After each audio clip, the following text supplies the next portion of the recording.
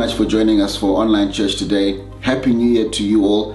I trust that you've had a wonderful Christmas holiday, and now we're back into the swing of the new year. I would like to welcome all our friends and all our family from Africa, from the Philippines, and everybody here in WA.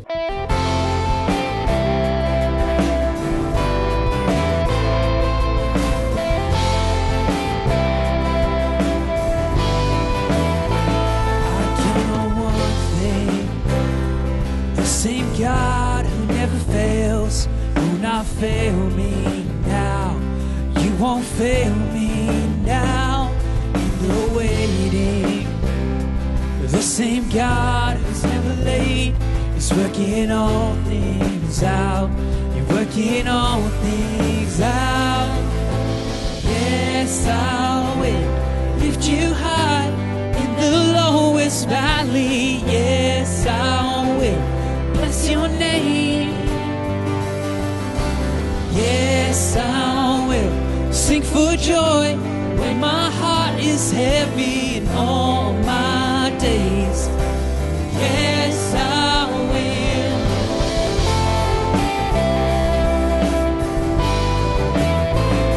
Jesus, I count on one thing. The same God who never fails will not fail me now. You won't fail me now in the waiting. The same God who's never late is working all things out. You're working all things out. Yes, I will lead you high in the lowest valley. Yes, I will bless your name. Yes, I will sing for joy when my heart is heavy in all my days. Yes, I will for all my days. Yes, I will. I choose to praise, to glorify, glorify the name of our name. Nothing can stand against. I choose to praise, to glorify, glorify the name of our name. Nothing can stand against. I choose to praise, to glorify, glorify the name of our name. Nothing can stand against, and I choose to praise, to glorify, glorify the name of all names. Nothing can stand against. Yes, I will lift you high in the lowest valley. Yes, I will bless your name. Yes, I will sing for joy when my heart is heavy in all my days. Yes, I will for all my days. Yes, I will for all my days. Yes, I will.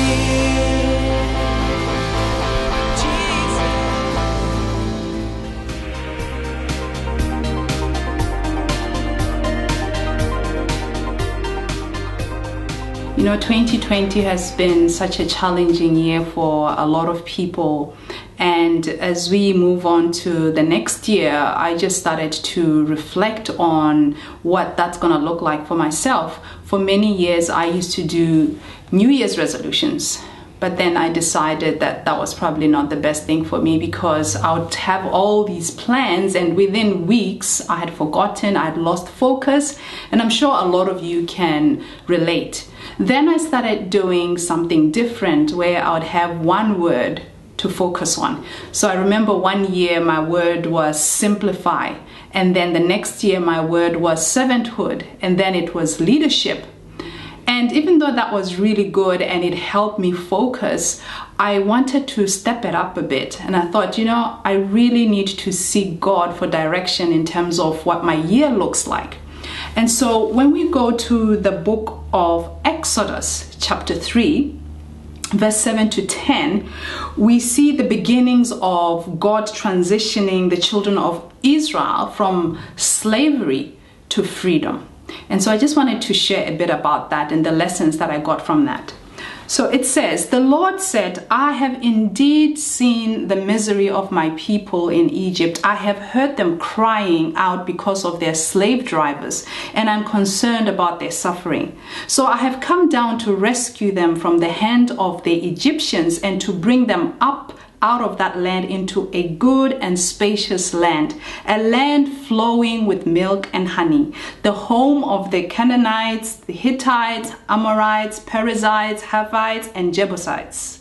And now the cry of the Israelites has reached me, and I've seen the way the Egyptians are oppressing them. So now go. I am sending you to Pharaoh to bring my people, the Israelites, out of Egypt." I really learned a few things from reading that scripture, and I just wanted to share that. So, first of all, understand that the purposes and plans of God for his children are driven by love. And so he responds to the suffering that he sees. So in terms of the plans that God has for us and the things that he wants us to do moving forward, it's always driven from his desire to show love to his children. The second thing I got was, don't over spiritualize his presence. It was while Moses was tending sheep that God appeared to him. He was taking care of his father-in-law's sheep. He was doing the family business, really. So for you, it could be anything. It could be you're at school, if you're a student, you're at work at your desk, you're cooking, you're taking care of the baby, right? It's in the everyday that God appears to us. The next thing that I got was, don't box God in. God appeared to Moses through a burning bush, and Moses was drawn to that. And it was when Moses was drawn to that, God started to speak to him and call out to him. And I just thought about the fact that, sometimes we have our own ideas based on our own experiences about what God's going to look like or how he's going to appear to us. I remember a time where I was at a function, a party, and it was very noisy. I wasn't enjoying myself. I was just sitting there. I didn't know a lot of people. And I felt God start to speak to me about someone in that crowd. And I thought, wow, God is amazing. I wasn't expecting that, but I knew it was God because I've come to learn the voice of God.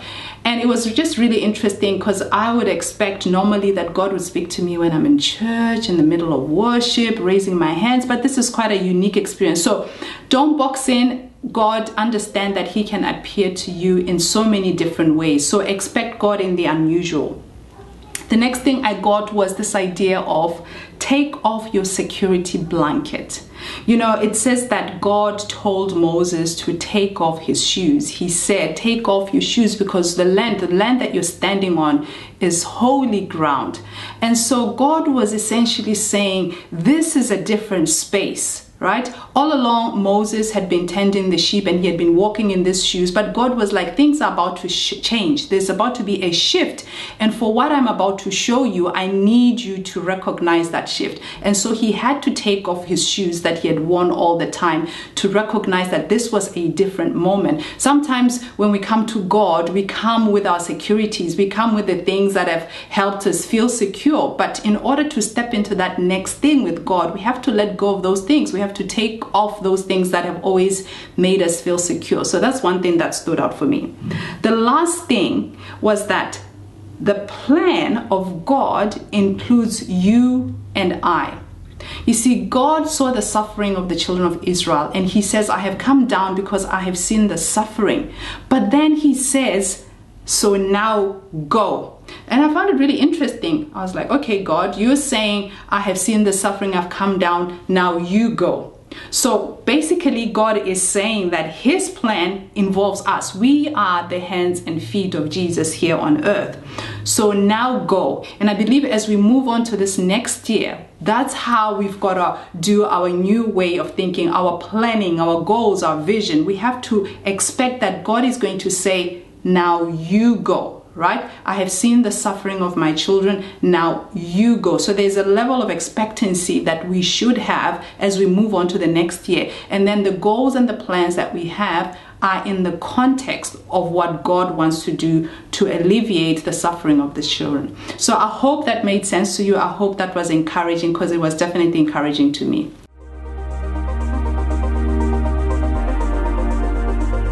I just wanted to say, you know, for some of us, we are in a place of slavery. We are caught up in our own stuff. We have things that we are stuck in and we don't know how to get out of them. And I just wanted to say that, you know, I would put it out there to say there is someone, there is a God, there is a Jesus Christ who can set you free from that place of slavery. We know that God has always sent messengers to set his children free. He did it with Moses. He used Moses to set the children of Israel free from Egypt to Israel. And so he wants to do the same thing with us, that we all have our Egypt, that place where the place of our past, or the place of our slavery. And he wants us to take us to a place where the land of milk and honey, the land where we are free, where we're able to walk in our calling, where we're able to use our gifts and talents with full dependence on him. So if you've never made that decision to give your life to Christ so that he can take over and move you from that place of slavery to a place of freedom, this is your moment. So I'd like you to repeat after me. Lord Jesus, thank you for dying on the cross for me. I believe that you are the Son of God, and I believe that you died so that I could be set free. And with that, you are now a child of God and you are set free.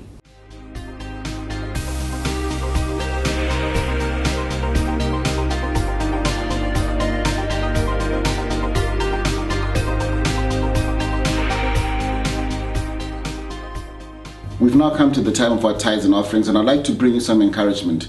Matthew 6 verse 31 and 33 says, "Do not worry what you will eat, wear, or drink." And then verse 33 says, "But seek ye first the kingdom of God and his righteousness, and all these things will be added unto you." And you know, one of the key things is that, you know, I recall a time when I was living with my maternal grandmother, and we didn't have much, especially during the Christmas period. And we thought normally everybody would have chicken and rice. And this is back in the days when chicken and rice was a big deal, you know, and we didn't have anything. And on Christmas morning, my father just miraculously came to the house carrying some bags full of groceries, you know. And I think that a cure to the anxiety we may feel around, you know, our finances and our money and the things that we need in our life is to give it all to God and to trust him that he knows that we need these things. And if we trust in him, he will provide for us. And so our main goal, especially coming into this new year, is to ensure that we put all our trust in him and to seek him first, and the things that we need, he'll give to us. Thank you. Be encouraged.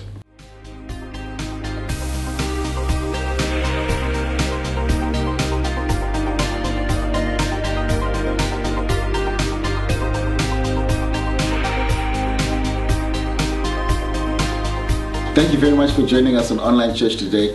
I hope you enjoyed the service. If you would like prayer or would like to get in touch with us, please contact us on the number that's provided. And also, if you would like to check out what's happening in the life of our church, please check out our social media. Take care. Thank you.